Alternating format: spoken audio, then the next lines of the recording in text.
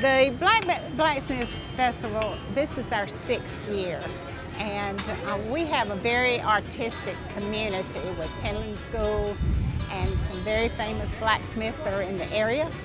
And so we came up with the idea of doing a Fire on the Mountain Blacksmith Festival 6 years ago, and it has been very successful. This year has grown even more than ever. Well, for first-time visitors to Fire on the Mountain in Spruce Pine, I think one of the things you really want to do is stop by Upper Street and see the gallery at Toe River Arts Council track, and then come down and you'll see a wide variety of blacksmiths demonstrating real hot iron. You might even have a chance, if you want, to do a little hands-on trial yourself. Okay, it's starting to taper. Take another heat. And you'll see quite a bit of different things. Some are more artistic than others, and some are more practical than others.